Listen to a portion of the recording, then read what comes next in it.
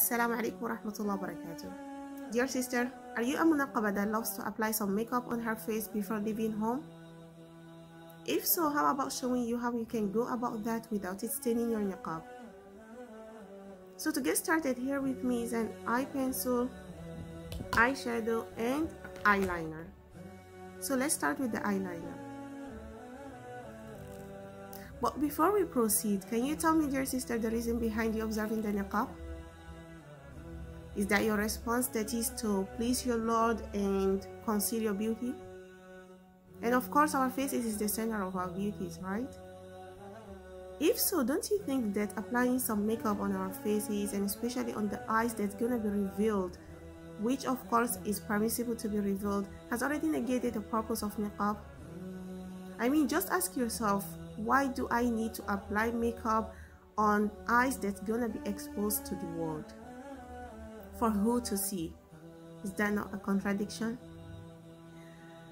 Also, dear sister who is a muhajjaba, may Allah bless you. Are you aware that scholars that says that niqab is not obligatory on a woman and a woman is free to unveil her face, says that she can unveil her face only under the condition that the face must be free from any zina, meaning it must be free from adornment. That is, it must be free from these, and all things that has to do and relate to all this.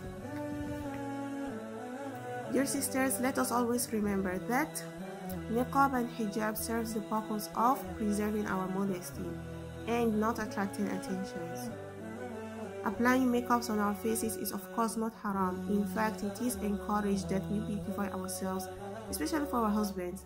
And of course, we can make use of this all in the presence of other women, but not while going out to the public. May Allah bless and guide you and I. Assalamu alaikum warahmatullahi wabarakatuh.